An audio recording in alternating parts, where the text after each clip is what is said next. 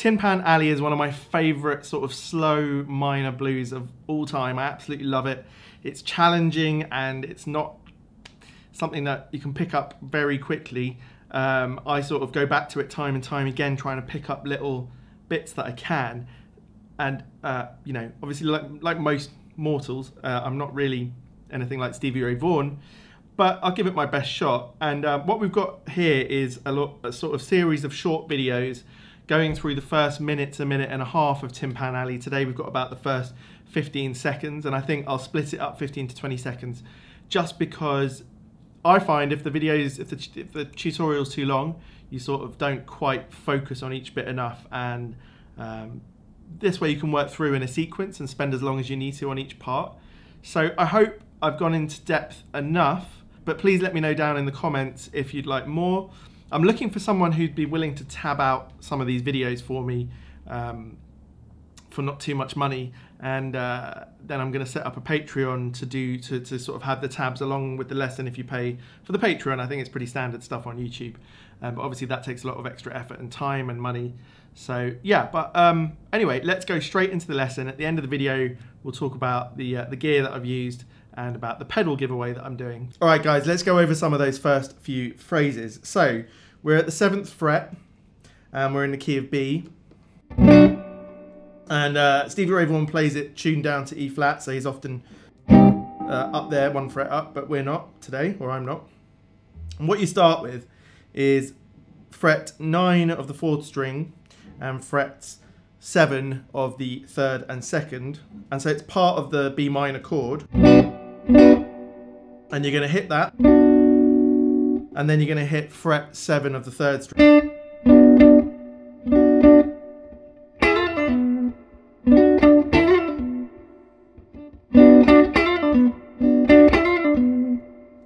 And then what we're going to do is on the 3rd string, you're going to quickly slide up and down from the 9th to the 10th, and then hit the 7th fret, and then on the 4th string, the 9th fret. So then it's fret 10 of the B string. So on the first time, he's sliding up and down, and the second time, you can bend it up and down. So far. So if we slow that right down.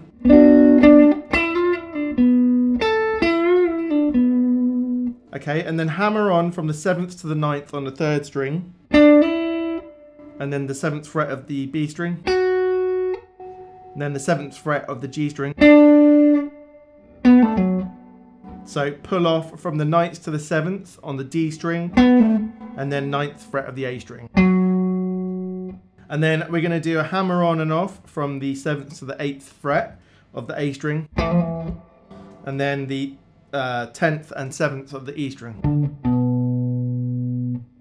And then we're going to bar the 7th fret of the 4th, 3rd and 2nd, and we're going to hammer on and off on the 4th string between the 7th and 9th.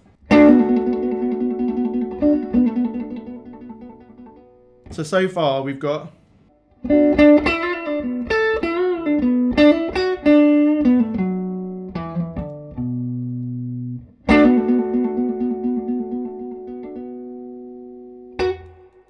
okay, and then next we're going to slide up from the 8th to the 9th fret of the A string, and then we're going to go onto the 9th fret of the low E string. Then we're going to play the 8th on the 4th string, the 9th on the 3rd string, and the 10th on the 2nd string along with that. And that's actually basically the Hendrix chord, which we often play here. But what we're doing is here. And then we get to the ultimate start, really, it feels like.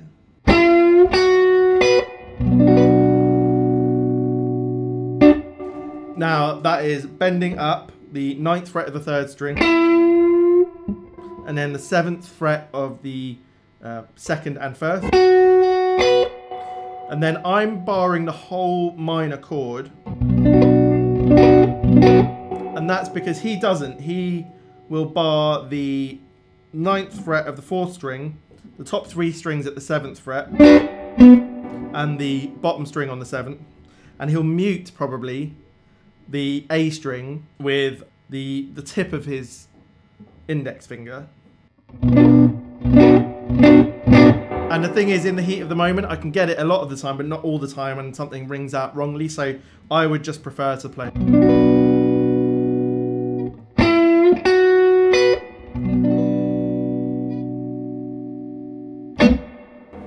So let's go over that a bit quicker, just one more time.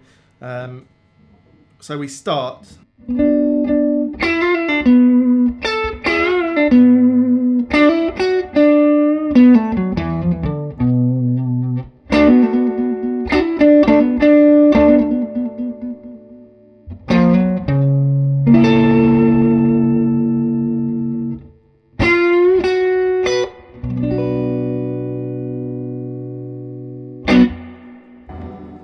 And there we go. I think it's a really good place to stop because the next bit starts to get more complicated and faster and moves position.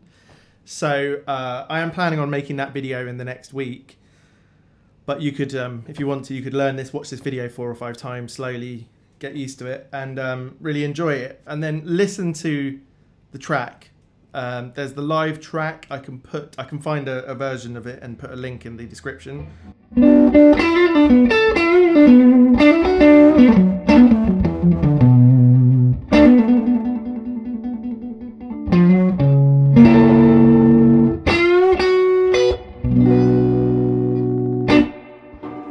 Cool, well, I hope you enjoyed that. And today's gear, because I always go through the gear, is this Case Guitars. That's a British guitar maker, all handmade. Case Guitars in a 62 to 63 style. It's really a 62 style because it doesn't have the veneer of rosewood on the fretboard. It has the slab, so it's an earlier type. And that's got some JW restoration pickups. I'm actually in the neck pickup. Stevie Ray Vaughan in this one, I think, doesn't use the bridge a lot, except he does something like this. And I think I saw him change to the bridge pickup for that, but we'll get to that next time. And I'm through my Lazy J Tweed amp, which you might not think probably sounded, well, what might you expect for Stevie Ray Vaughan? That edge and beyond of breakup on a Strat. It sounds good through a Tweed, blackface. Whatever amp you've got, the key is to give it a big open sound with reverb and not too compressed. So I hope you found that useful. And again, let me know if you want me to go slower, faster, break it down into smaller chunks. You know, I'm just sort of starting to do my YouTube tutorial videos. Thanks for all the responses to the BB King one that I did, which I really enjoyed, and I'm going to continue doing some BB King sort of phrasing videos and bending, you know, how he bent strings and stuff. Talking of BB, this is the pedal giveaway. Now, it's not BB King, but it's BB as in Blues Breaker on this side, and a sort of Nashville Overdrive on this side. Two quite different types of pedal, much more open and transparent, and more harmonic and overdriven on this side. They go really well together. So this is the Protein by Brown. I'll be giving this away on 7,500 subs. You just have to subscribe and comment, and then you'll be in the giveaway. So yeah, please subscribe to the channel if you want to keep up with what's going on with these tutorials, and I'll see you on the next one.